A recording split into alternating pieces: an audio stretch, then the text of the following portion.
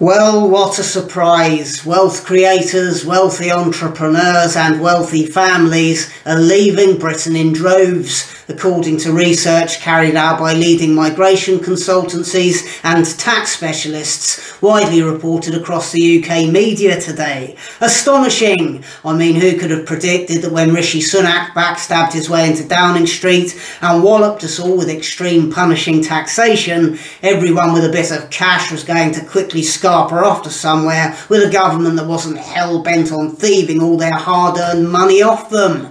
It's bad news for businesses, it's bad news for workers, and it's bad news for all of our bank balances.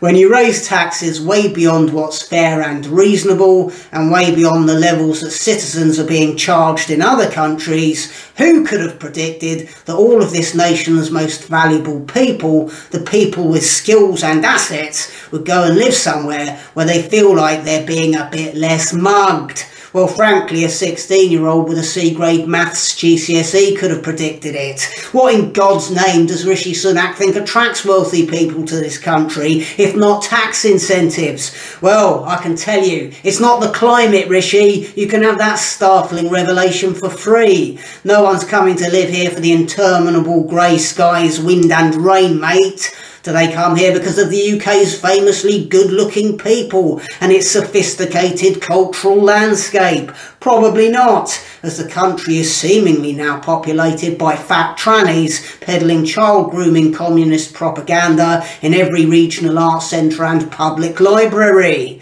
Are wealth creators attracted to the UK for its world-beating health service? Well, no, because the UK no longer has a health service to speak of, just numbers you can ring and be put on hold, and waiting rooms you can sit in for hours on end before explaining your medical issues to someone with dubious medical qualifications from another continent who doesn't seem to speak the same language as you, let alone have the capacity to provide you with any solutions.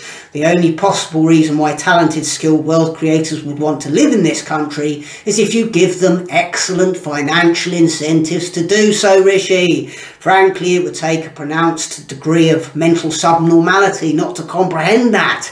And yet you pushed our taxes through the roof nonetheless.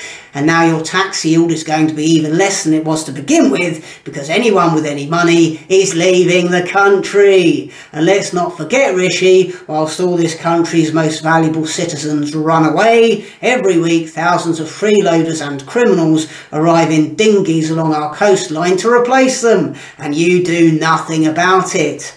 Are you deliberately trying to run this country into the ground, Rishi? Are you in the pocket of your globalist mates? Why is it that you hate Britain so much that you're trying to turn us into one of the world's most impoverished countries? Please do let us all know, if you get a moment, when you're not too busy destroying this once great nation. Thanks for watching, like and subscribe, support my content by following the links below this video. Watch my return to stand-up, now available to view on the Comedy Unleashed YouTube channel, a link for which you can also find beneath this video.